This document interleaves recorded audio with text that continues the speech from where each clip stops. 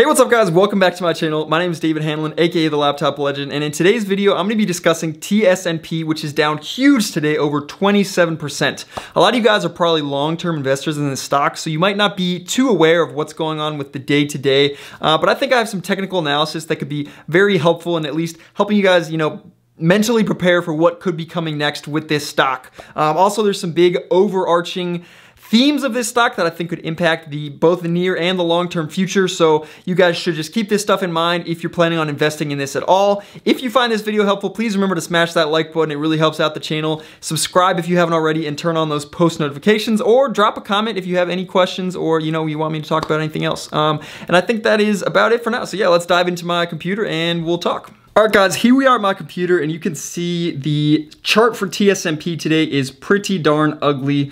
Pretty much down all day long and then had an even bigger sell-off right towards the end as it cracked 13. But if we look at the 1 minute candles, you can see that like pretty much every single day, we had a very nice bounce here. You get a sell-off right into the market open and then you get a pretty nice bounce with nothing but green candles for 7 in a row, and this was pretty easy to read. I caught it late, but I got in for the break of 16 and I got out here right as it was topping, and you guys could easily make this trade, and for that reason I think this is the most predictable thing about this stock right now, because in general it's been pretty choppy the last few days. If we're looking at the 1 month, I mean there's a pretty wide range in a lot of these days, these big wicks you can see, and it's confusing. It's hard to read the stock and really know what it's going to be doing. But if we look at this 1 month, actually, let's move it to 3 month. I think it makes it a little bit easier. And we draw the support line here. This is what I think we can be expecting here. So I personally believe that this could fall all the way down to, even 10. I think it could easily hit 10 tomorrow, and I think you guys should just be prepared for that. If this is proving that it's dropping, I think you should be ready to get out at the market open, and then be ready to buy the dips when they happen. And again, this is why I don't like just adding to my position as it goes down, because there were people telling me that I shouldn't have sold out on the dips, a couple of days ago. On these dips, I should have held through this dip and waited for it to come back up. I'm not sure. So it's just not a good long-term strategy. I guess that's what I'm getting at. All the days like this, it drops big and there's a big bounce and you have this opportunity to make a pretty penny there and then not be stuck holding it, if that makes sense. It drops here right at open and then you get a nice bounce. It literally has happened every single day, and I know I sound like a broken record, but I can zoom in on any single day here.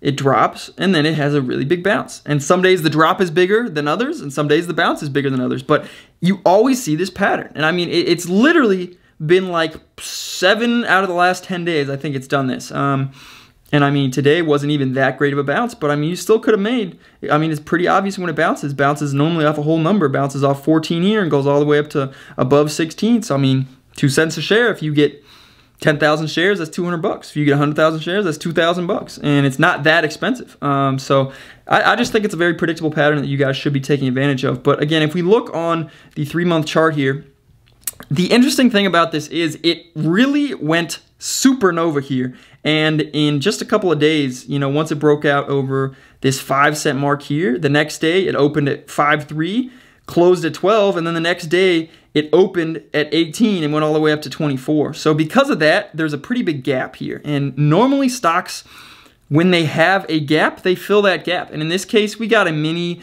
head and shoulders pattern. That's what it looks to me like here. You can see here is the shoulder, the left shoulder, here's the head, and here's the right shoulder, and it looks like it's coming back down. And for those of you guys who don't know, a head and shoulder is a bearish pattern.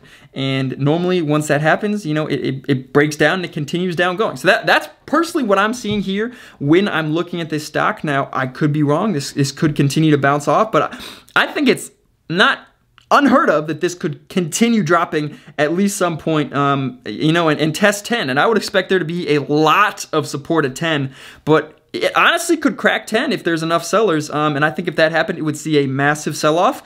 But because of that, there would be a great buying opportunity, once it bottoms after that. So if it cracks 10, there's probably a huge panic and it could drop all the way down to, who knows, man, it could drop all the way down to I'm trying to do some research here. It could drop all the way down to, you know, 4 cents because there's no support between there just because it went up so fast. And that's the danger of these stocks that go up so fast, especially when you're buying and chasing up here and then you're not cutting your losses, which is why I like buying near support, and I prefer to do that rather than chasing stocks in general. So in this case, I think you guys just need to be prepared and know that this stock, based on the pattern that I'm seeing here, could easily test 10 in the near future. And if it tests 10 and 10 does not hold, a larger panic is probably going to happen. But I think long term for this stock, the prospects look really good. And if you remember the video where I talked about the 500 million warrants, that is actually a good thing if you look at it from this perspective. If those warrants are for 10 cents,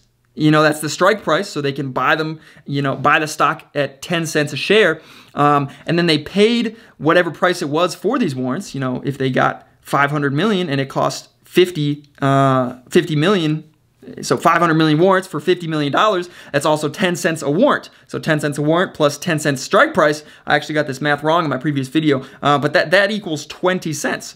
And so no one would invest $50 million into a stock at, you know, effectively 20 cents a share unless they thought that the stock was going to be going up significantly over that in the long-term future. So I think long-term for this stock, we're looking really good. So I think if this stock tanks, you absolutely dip by it because I think it has a very good chance of going way above, you know, where it is now long-term in the future. But in the short term, I don't think it makes sense to hold through these drops because, you know, they're very predictable. And that's, I guess, that's how I feel about it, because why hold through something that you know is coming? So if it drops more, if you see it tanking at market open, I would say sell what you have just in case it cracks 10 tomorrow, because you never know what's going to happen. If it cracks 10, it's probably going to crack significantly more. And then if it does, that's going to be a great buying opportunity. And I would imagine that we're going to see one of these massive bounces like one of these days, you know, where you get a absolutely massive run up. If we can get, you know, something like, I'm trying to find where the best one is. I think it's, is it this one?